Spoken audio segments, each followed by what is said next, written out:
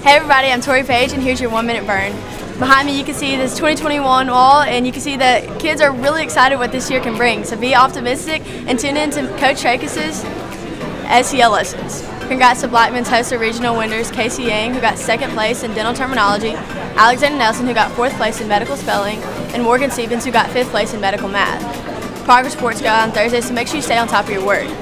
The JROTC varsity rifle team finished 2nd in the Rutherford County Schools JROTC County League. We had the 2nd shooter, Cadet Cargill, who also made the all-county team. Congrats to you.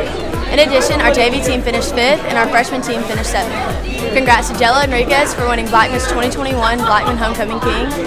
The Blackman boys is still taking applications for the journalism staff. If you enjoy reporting news, sports, or special interest stories, go to their website and complete their application before Friday.